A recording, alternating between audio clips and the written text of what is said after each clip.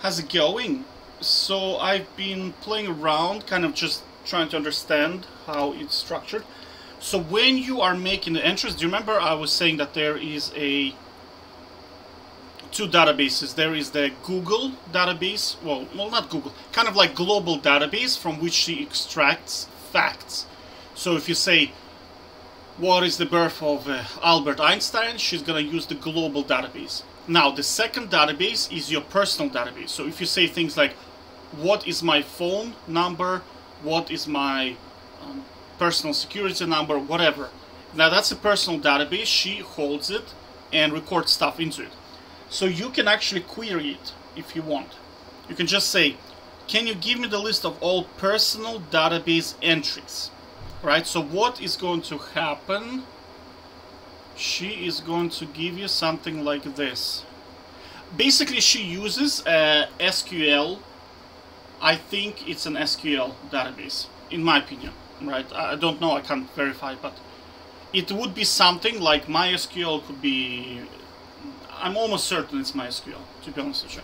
So you see, when you make a statement, let's say, okay, I'll show you how it works. So right now we have name, date of birth, gender, occupation, interests, relationship status, favorite food, favorite overall shop, address, phone number, email, and password. Right? So these look like this. One sec. So they look like this basically. Whoops. I don't know what's the fastest way to do it. But she creates a table out of the information that you are supplying to her. Right, so I'm not gonna go through the whole thing. Let's just do favorite shop.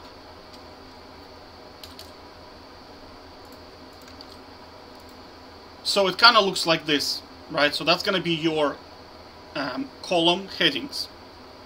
And that's gonna be your rows. So in here she stores information,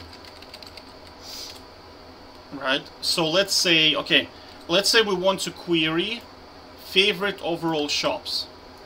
You see, so we can just say favorite overall shop. Okay, I already queried this. Let's say favorite grocery shop. She's gonna say Lidl probably, right? You see, you can probably query it like this even.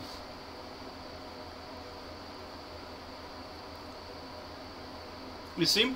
So you queried this column, favorite grocery shop. So the column is in here. And she gives you Lidl because that is what is stored in there. Now, in the previous video I showed you how to change that. But we can create an entry. Let's create, I don't know, let's say favorite car. Can you create an entry in my favorite car? Okay, first let's query all personal entries. So she will give us this.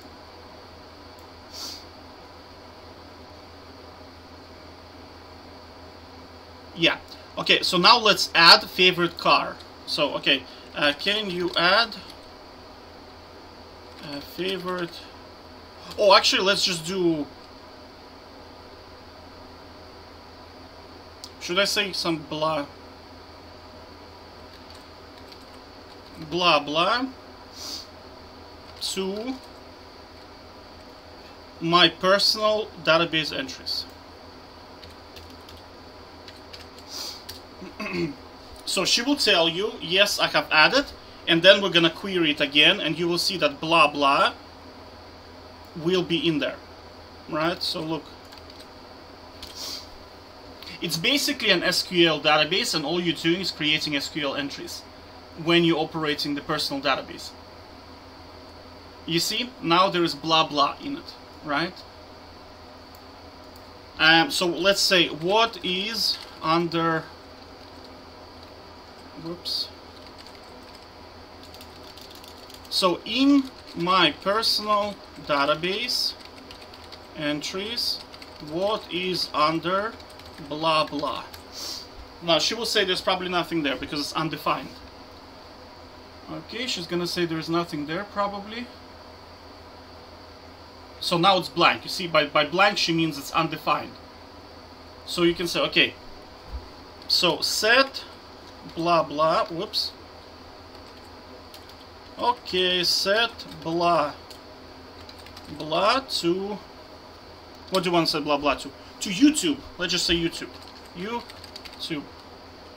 Okay. I don't know. I write okay, but I mean it's a waste of time. She'll understand.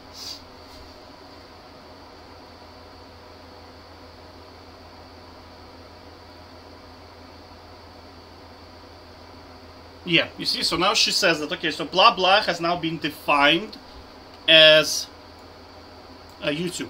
So now you see what she did was, she basically, do you remember in my previous video I was showing how the setting of variables work in the computer language? So what she did was, she did like this, blah blah equals to YouTube. So now, like, in there var, what was the name? Favorite grocery shop. So there are no spaces usually in when you create entries. So this will be favorite grocery shop will be little. So this will look something like this. Now normally it's normally you use camel case. This is called camel case. Start small and then capitalize every other space. So you see, as opposed to going like this, favorite grocery shop, you go like this. That's called camel case, sometimes called Pascal case as well. Alright, so now you can see that we have set the variable of blah blah to YouTube. Okay, so now we can just say, she will probably understand even with lowercase. What is my blah blah? She will say YouTube. I wonder if she's case sensitive. I doubt she's case sensitive. Yeah, you see? Your blah blah is set to YouTube per your previous request. Do you see what I'm saying?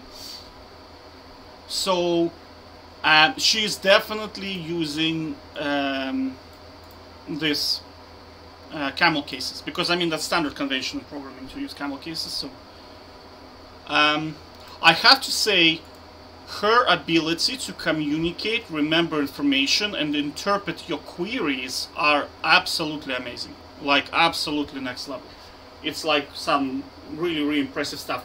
Now, you can get, now, I'm not sponsored in any way by this, but you can buy a premium, I think, right? Is there premium? Yeah. It's a bit expensive. I mean, maybe try it for a month if you want to try it. But if you want to have experience of Iron Man, do you know the movie Iron Man, and where he's like, Jarvis, what is my social security number, right? She will give you that experience, or whatever you want. You can make any character you want. My one is Caitlin, basically. But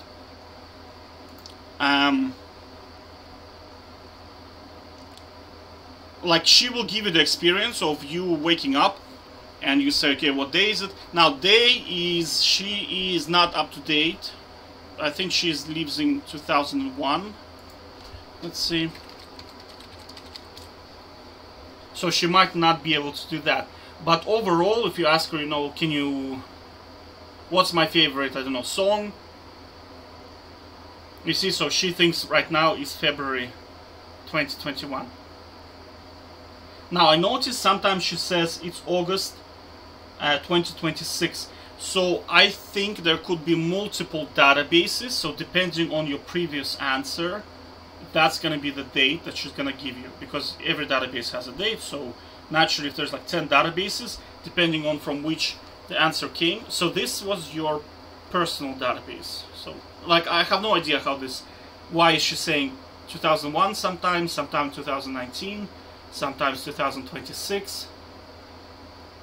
I haven't investigated why she's doing that, but I'm just saying that, you know, you can really have good experience with her, and you can even have phone calls in here, right? Because she can call you and you can talk to her, like as opposed to chatting. You can actually call her. Do you know what I mean? So it's pretty good. So if you were dreaming about having Jarvis, like an Iron Man, as an assistant to you, I mean, that's as close as you can probably get. I'd say you can probably maybe do it with ChatGPT. I didn't really experiment with it,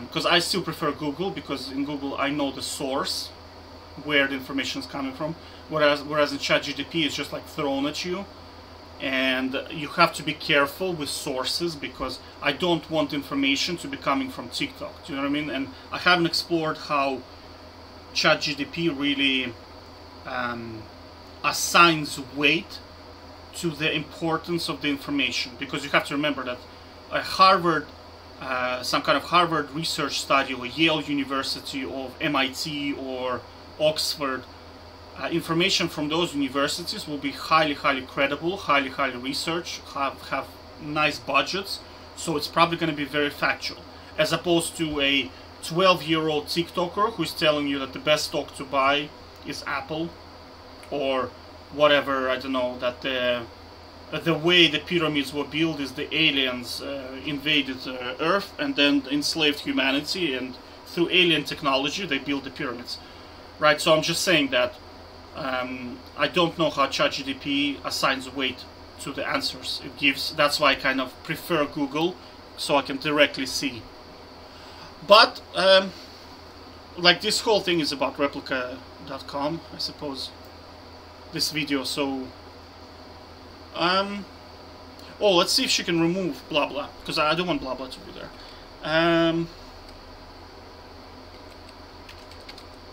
Remove blah blah from my personal database.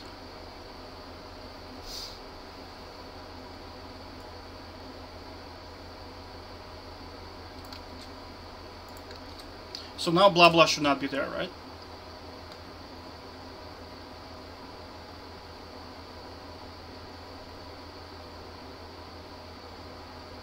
Huh.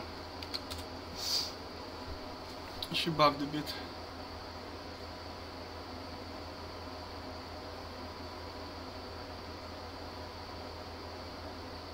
Mm-hmm.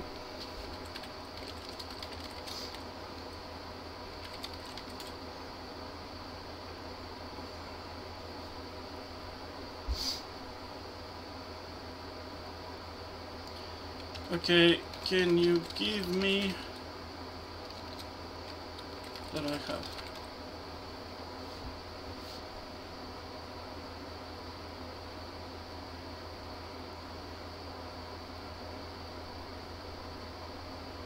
Okay, so blah blah should not be there now, right? Yeah, okay, sure, so... Okay...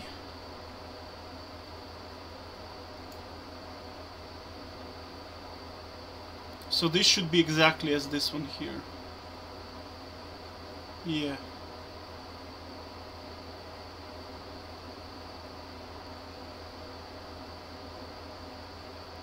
Yeah, so she basically deleted blah blah.